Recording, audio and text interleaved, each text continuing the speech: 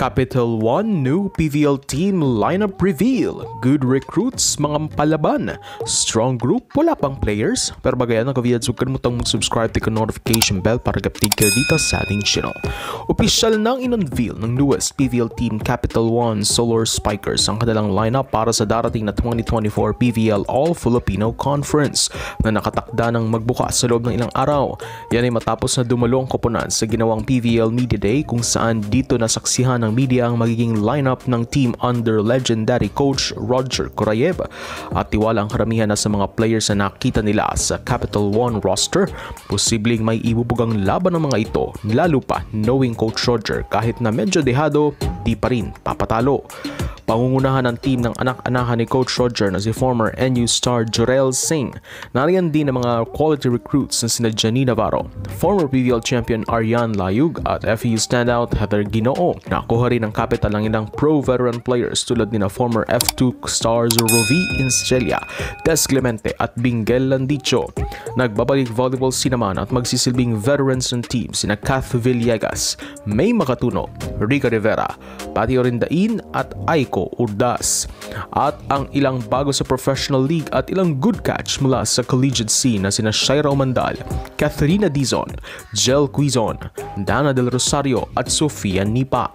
Bukod pa dyan, isa sa pinakamalaking nabingwit ng capital si UE star Ja Lana na inaasang magiging isa sa main contributor ng team. Remember during their UE days, halos sila na ang gumagawa sa kapunan ng Lady Warriors na madadala niya ngayon sa pro scene.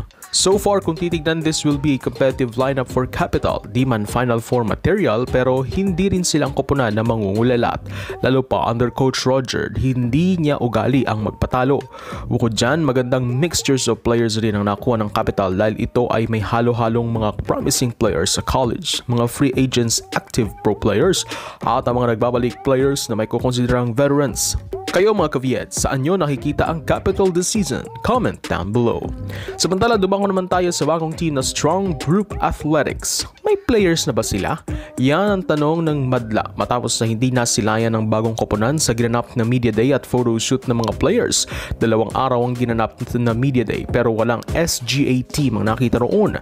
Kaya tuloy, napapaisip ang mga fans kung sila ba ay tutuloy sumali sa PVL ngayong conference.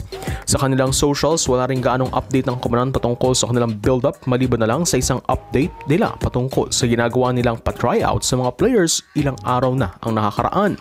Matapos noon, wala nang paramdam ang SJ sa kanilang magiging volleyball team.